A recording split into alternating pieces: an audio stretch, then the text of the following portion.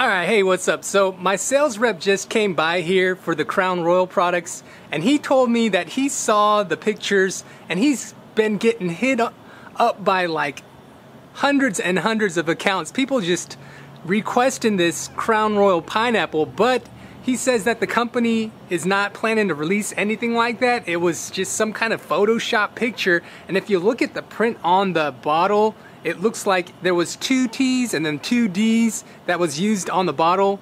And this was released, and the news was released on around April Fool's Day, so I think someone just photoshopped this image and was doing this as a prank.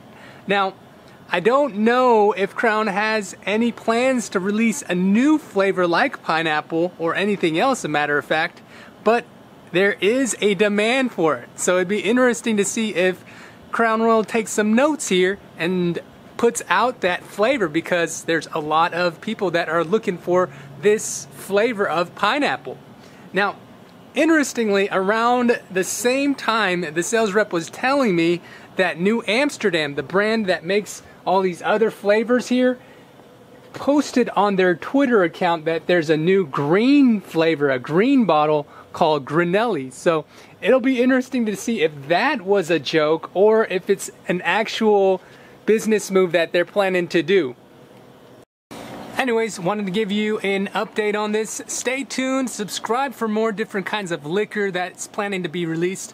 My sales rep just told me that there's another whiskey that's coming out from another company that has some interesting flavor combinations I'm planning to give you a review on in the future, okay? Alright, peace.